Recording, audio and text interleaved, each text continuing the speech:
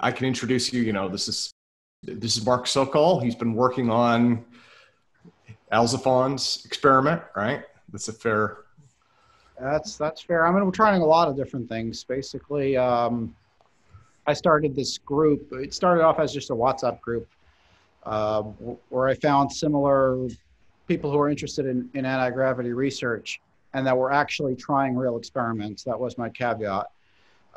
Actual engineers that were trying this on like a shoestring budget. And we got them all into a WhatsApp group together. And it's an international team. Wayne is from Canada. We have Nam Tran from Vietnam, who puts together some pretty cool stuff. Jerimiah is from Milwaukee. He'll be joining us in a bit.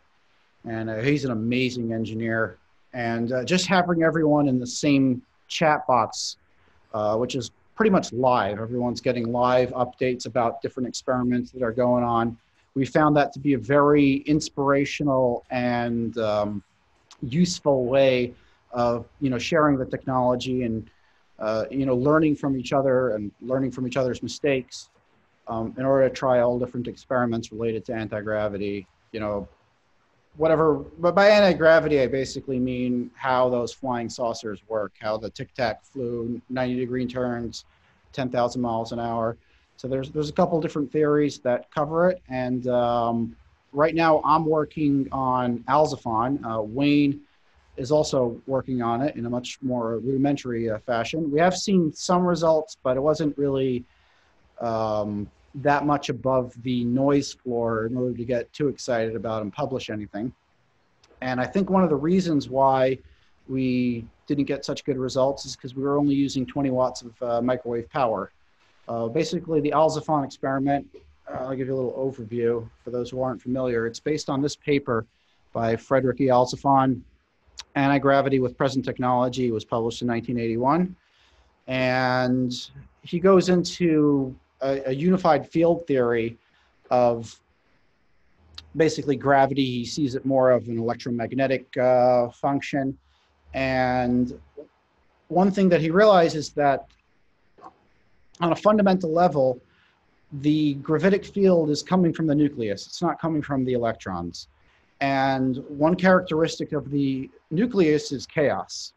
All the protons and neutrons, they're all spinning in different orientations, and there's a lot of randomness. Second law of thermodynamics, everything gets broken down, more entropy. So he theorized it's possible to disconnect yourself from the inertial frame by making a coherent state, making all the matter in the core of the atom spin coherently. It's another term for this is dynamic nuclear orientation, which is a very obscure, scientific research. It's similar to NMR and much more closely related to EPR. Basically, you have a laminar or homogeneous magnetic field, which brings about the electron orientation spins. And the electrons are spinning at the speed of light around the atom, and you're not going to be able to interact with them much at that speed, but they do have a Larmor precession, similar to the way the Earth's precession spins around every 25,900 years, the precession of the equinox. The precession of the electron around the atom is directly correlated to the strength of the magnetic field, because the magnetic field is just electron spin orientation. And by hitting a sample that's inside of a homogeneous magnetic field at exactly the Larmor precession, which is way up in the gigahertz, we're talking microwave energy over here, you're able to energize the electrons, and with certain materials, based on the hyperfine coupling between the electron and the core, you're able to then transfer the orientation of the electrons to the nucleus and slowly build up orientation in the core via pulse process. Like you pulse it for a certain amount of time, that's usually in the milliseconds, and then allow that orientation to transfer to the core. And then you pulse it again and again and again until you achieve perfect orientation. And then what should happen is the object would become weightless and possibly even like lose its inertial mass.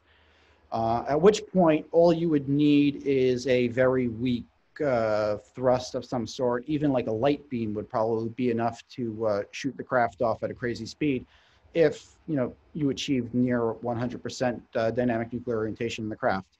And if that were to happen, it's all theory. What the passengers in the craft would be experiencing. Would they be experiencing gravity? They're definitely not going to be experiencing inertia when the craft turns, because they're all in the same reference field. It's one way to explain the flying saucer phenomena, and it also explains why the craft look the way they do. The saucer shape, because if you just had a large electromagnet and you wanted to follow the laminar field lines of an electromagnet, they come out at like a plume. So if you were to follow it, sort of like in a canopy underneath and above, then you would essentially have the same magnetic field lines throughout the hull, and then you could pulse the microwaves at the Larmor precession, from the outside, and that will orient the craft. And this experiment, this paper written by Frederick Alzofon, was actually peer-reviewed, and his son wrote a couple books about it after the father died. There's two of them. This is a book of the same name, Gravity Control with Present Technology, and there's the top 10 UFO riddles. So basically, this book is kind of like a wish list of what would happen and how it will, be so great for humanity and whatnot. And it also goes a little bit into an experiment that his dad did, Frederick. He did it, kind of like us, on a shoestring budget. They borrowed equipment from a university. An EPR machine is one of the most important parts. Is the laminar magnetic field, or the homogeneous magnetic field, is pretty difficult to attain, and we can attest to that, because we've had a lot of problems shaping iron and getting the coils in the right shape. It's very difficult to get a homogeneous magnetic field on a shoestring budget. And we have achieved a laminar magnetic field in a very small sample space. I'll show you the setup in a moment. But the energy levels that we're using at 20 watts, I don't think they're enough to say one way or another whether this effect actually works. So we're trying to up the power using a klystron. And I have the klystron right over there. It's capable of 3,500 watts at, I think it's somewhere in the C band where it operates. And we got a bunch of waveguides and stuff from a lab that's going out of business. And the power supply behind me, this big hunk of metal, is what's going to power the klystron. It's 5,000 volts at half an amp. I've been having trouble. I was working on it the other day. I think one of the switches on it. Mark, can I ask you a question? Sure, go ahead. Obviously, I don't speak your language, but you said you're going to go for 20 watts or 20 kilowatts? Oh, so it was 20 watts originally with the, see this device over here? That's the traveling wave tube amplifier. And that can only put out 20 watts. So we're going from 20 watts to about 2,500 watts. Okay, 2,500 watts. So you're telling me, are you being successful at 20 watts? We have not seen anything that really rose above the noise field. All right. Do you see a threshold somewhere? Yeah, there might be a threshold. And also one thing that David told me, which was very telling, is that when his dad did the experiment in '94, they achieved 80% weight loss within a second. And 80% within a second? 80% within, or even less than a second. You watch their graphs, it's pretty amazing. But he also told me that the sample heated up, which to me obviously means that they're using a lot more than 20 watts, in their experimentation. And ultimately what happened there, the reason why we're not seeing, flying saucers or craft based on this principle, is because of the egos of everyone that was involved. They all started fighting over who owns what in a company that never existed, and then the university wanted their EPR machine back, and rather than tell the truth that they made a massive discovery, they went and just took the whole thing apart.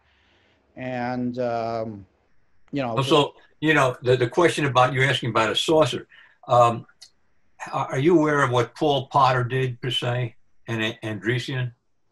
I saw his book. I haven't read it or understood it 100%. I flipped through it, you know, pretty briefly. If you go back to Meyer in Switzerland, he says that he put a microphone out there, and I've got it somewhere, but I couldn't find it to save my life, where there's a UFO over his head, and he's got it going, and his feel, you know, if you heard it, it sounds like rotating machinery. And if anything, it's like Searle's device, where you've got some crap running around rotating, and that would be the ideal reason for why you're going for a saucer. Now, even if you look at some of these triangular spacecrafts, you'll find 3 or 4 circles, glowing circles, and I call them sphere constellations. Right. And I'm just kind of curious, are we talking about something close to that or not? It's possible that it all is the same technology with different ways of achieving it. One thing that David Alzofon told me that his father told him is that this effect is also achievable through mechanical means, just using an electromagnet and having the aluminum disc. There's a reason why you have to use aluminum, because of the hyperfine coupling and the memory effect of the metal. Ultra pure, you know, like 5-9 aluminum. You want very pure aluminum mixed in with a little bit of iron. Okay. The thing is that in some of the experiments we ran, that the magnetic field is so strong, aluminum magnetizes. What strength are you talking about? We've done it on our energy box, which has about 1 Tesla or so, 1 to 2 Tesla. And the top part is a piece to hold the carousel together. And it's aluminum, about a 1/2 inch thick aluminum. And you put anything on there, it's magnetized. We're not using anywhere near 1 Tesla. In fact, the highest frequency that we ran this experiment at was 9.5 gigahertz. And no, I don't understand what that would mean. What I'm saying is by Tesla, I mean, 0.3. You look at the strength of the magnets. Right. Start adding everything together, it comes out to a Tesla. Well, if I could jump in real quick, do you think aluminum might be used to smooth out the magnetic field too? Because aluminum is diamagnetic, right? So what Paul, what you're talking about is with the energy box was more of an SEG style replication. So with something like that, where you got lots of magnets, big magnets rotating fast, you'd be probably diamagnetic magnetizing the aluminum.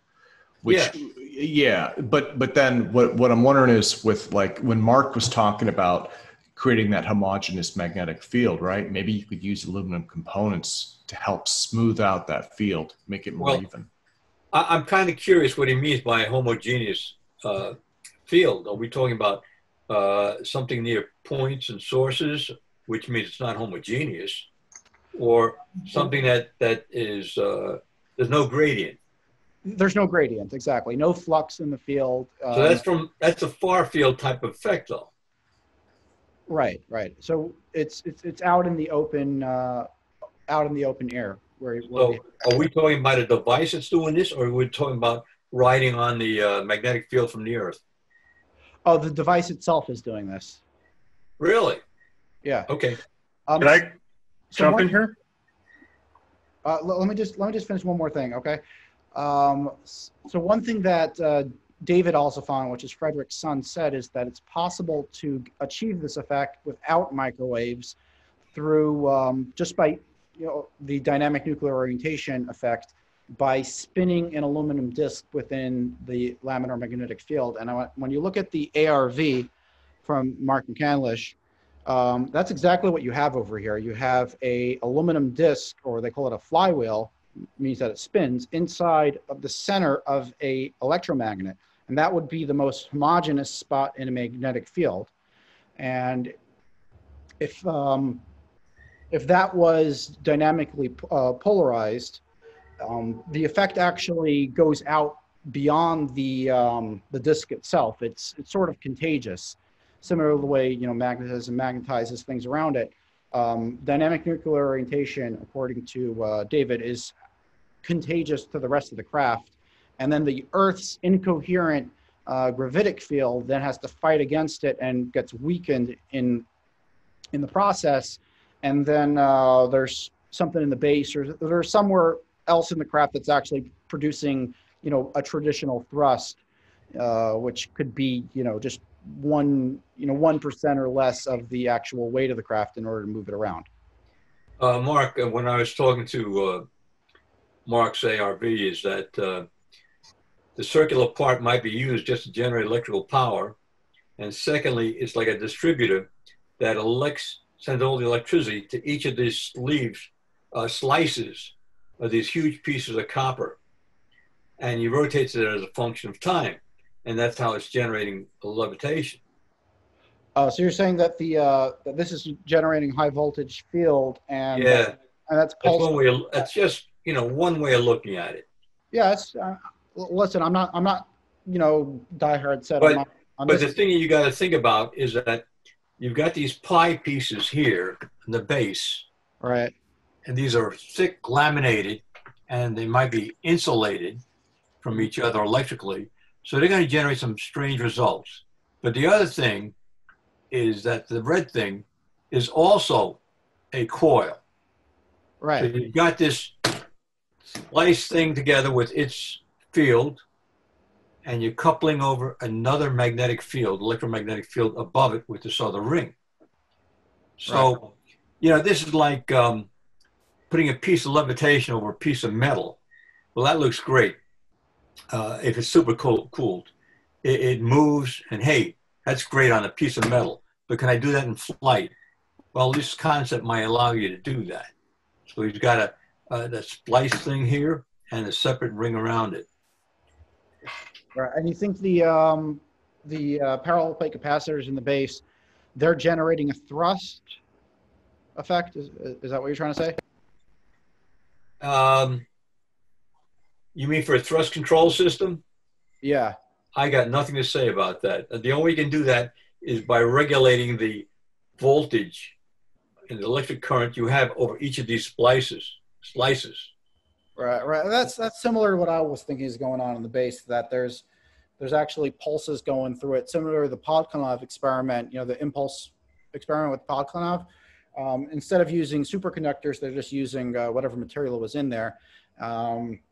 And they're pulsing it very quickly in order to create some unidirectional impulse on the craft. But I would say those tanks are probably for environmental control for the guys, the survivors, rather than having anything to do with propulsion or anything.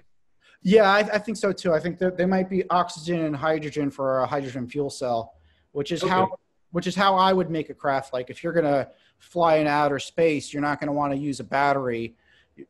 Maybe a battery supplement. I was thinking more like the Toyota Mirai, mixing a hydrogen fuel cell with a battery system. And the advantage of that is that you have now water in case you're stuck somewhere. So water is a great thing to have in outer space. And also the water can be used as a spin ballast, because if you're spinning something around, there's a tendency for the craft to start spinning in the opposite direction. So you can have a spin ballast, like a tube that goes around the craft, and fill it with water and spray that out every once in a while if it's spinning too fast.